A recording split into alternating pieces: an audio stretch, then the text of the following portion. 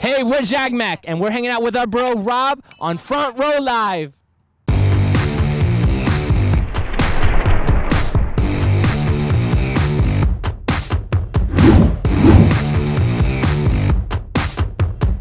What's up, guys? Rob here, Front Row Live Entertainment, reunited with my family, JAGMAC. It's been way too long, guys. How's it going? Oh gosh, it's been a long time. We missed you, dude. We missed LA. Seriously. Been what, like 2 years? It's been way too long. I think it's been longer than 2 years. I think so. Yeah, I think so. But we've been busy, man. We've been working. You've been working. You know, we're all trying to make it better. Thriving. That's right. I said we've all been thriving. There you go. Yeah, exactly. In our own ways. Exactly. So, I mean, we're here, new single.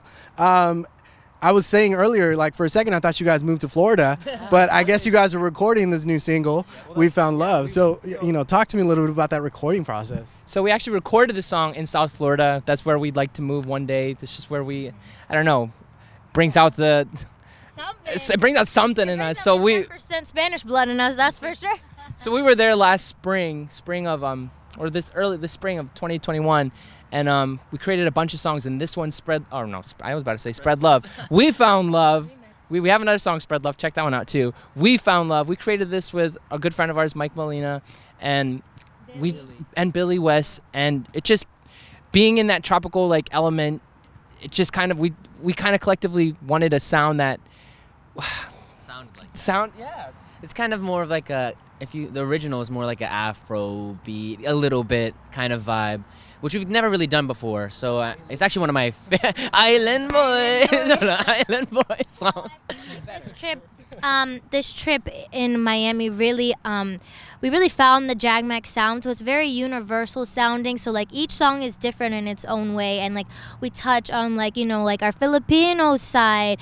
Like I don't know, like you got that reggaeton vibe, and I feel like that's definitely what's in. What's that song? That gives me that vibe. What's the name of that song? But you know what? The goal was to go to Miami. We were like, okay, we're gonna record like 3 songs. We came up with like how many? Like 10.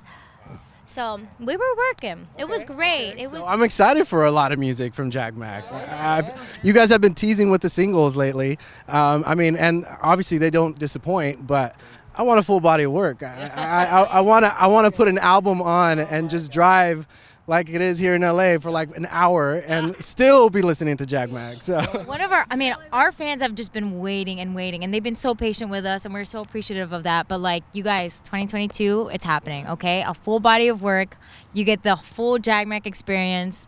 Like my sister was talking about, every song is unique in its own way. We kind of touch on all cultures and all elements, so you'll get to see a lot for sure, and hear a lot, and digest it all, and be like, wow, like that's an awesome album. I think so, at least. So we definitely have more than enough for an album. Yeah. An album and some change, definitely. But we're super excited to release it. I don't know when was the last time we released an album. Gosh, it was before we were JAGMAC. Was it? This will be our first official album as JAGMAC. We've released EPs and all that kind of stuff, but this will be the full album. So is Mike Molina part of this whole like recording process, the whole record? You know, how different was it, the experience this time around with him? Yeah, no, working with Mike and Billy was such a blessing. We met down in South Florida and just kind of banged out record after record. And just working with them was so much fun because like they really understood how we work together as a family dynamic. They'd be creating the track, we'd be writing, like singing melodies, and it was just like a factory, just banging out song after the other. And it was just so much fun to work with them, man. They would definitely listen to our input, like, hey, can we put that there? Like, they were like, yeah, absolutely. Like, they were listening to us as artists, and I thought that was really cool. They're honestly family. Last night we had burritos at like 2 in the morning. Is that? Shoot.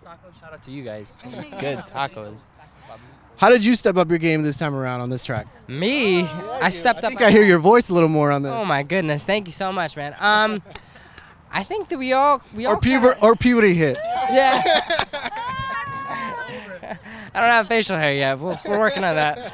No, but we all kind of stepped up with our writing. So it used to be just like Alyssa and CJ were the main writers, but this past trip in Florida, we all stepped up. We all wrote this album together. That's why it means so much to us. Okay.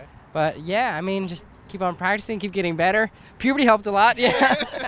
Puberty helped a lot. So whenever someone has like a squeak, we call that a puberty sniper. I don't know why. So you be talking and just goes, yeah, out of nowhere. Like you heard me warming up and you heard that, right? Yeah. I mean, sure, yeah. Morning puberty. I'm still getting that? Still going through that. Yeah, that's why it's hard for me to get a lot of facial hair. I got spots. No. So I guess since you guys have a youngin in the group, and I mean your voice is still kind of changing in a way, did you find yourself having to readjust the way that you sing or the ranges that you can hit because of these transitions with your vocals? You know what? I think I can sing higher now. Cause like I can definitely go higher on falsetto. I'm not gonna do it right now, cause oh my goodness, I didn't warm up basically. But yeah. Well, yeah. No, yeah. I think I got better. That's what the question was. He can sing actually lower than most of us and higher than most of us. I can't. I mean, I can sing high, but falsetto, I can't sing as high as him or CJ or Gamai. I'm pretty sure I can't sing as high as them. So. Well, that's what's cool about our filming dynamic is that, you know, when one person can't hit a certain thing, we'll give it to somebody else who can, and that's kind of how we work together collectively as a group. You know, not one person is left out. Like everything just kind of fits in its perfect place. Now, as far as the writing process, since you guys got together for the first time to write together, like what was that chemistry like? Like, because I'm sure like between the two of you are used to doing it, like you mentioned, but you know everybody else is not used to it. So like, what was that learning process for the others? I mean, we all try to, you know, get each other's inputs, you know, all the time. Early on, like you said, it was just him and I at first, but now we love getting energy from everyone and giving their insight. But me nowadays, I kind of like, all right, this is too many melodies going on. I need to go in another room. I still do that to this day. But then, you know, I come back and whatever doesn't work, we'll figure out. But I still do that to this day. Nah, come on, be real. I'll be something like, what about this? She's like, no, absolutely not that. Same with you. I already sent it to mastering. It's already on iTunes. It's already on Spotify. You guys are good. Usually, whenever we write verses, it's like the boys stay together, and then the girls go in another room, and then Gabriel leaves with CJ and Jared to write a rap. Yeah. But this past writing session was really amazing. Like we've had so many stories and experiences locked up, ready to write for this new album. Yeah. So you're gonna hear a lot of stuff. We had a lot to say. Yeah, for sure. I feel like you'll definitely hear like a lot of like just the personal stories about each of us, relationships. It's all kind of been put together in this body of work. So we're excited, man. That was actually my next question, because you know some of you are married, some of you have your own lives and stuff as well. So being able to kind of experience your separate lives away from your family and your siblings, like, and then coming back together in the studio, like that must be like, I don't know, I feel like that must be overwhelming at the same time, like with all of these stories and experiences. That's very true, but we also work together. Don't forget, we still see each other every day. We have a martial arts school back home, so we always stay in contact, whatever. But yeah, I mean, it is definitely a transition, but it's good to, you know, have your separate space and be able to come back together and kind of what's the right word? Re-energize, and then come back together as a group and figure it out. So. It is definitely different because like a lot of like her boyfriend lives in New Jersey, his girlfriend lives in Virginia, so I feel like you can do the long distance. Like you can make that work because like when we're here, like when we're I'm saying like when we're traveling, I'm saying like What conversation is she in? Now you get to see the truth.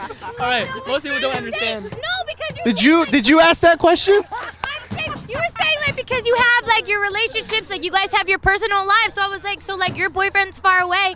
You said to have your personal life. So I'm saying I was listening, but you know. What happens when you try to answer the questions? I'm kidding. I think he was talking about more so our dynamic together as a group, as opposed to. You know what? Anyways, guys, I haven't eaten yet, so I think that's what it is. jet lag, man.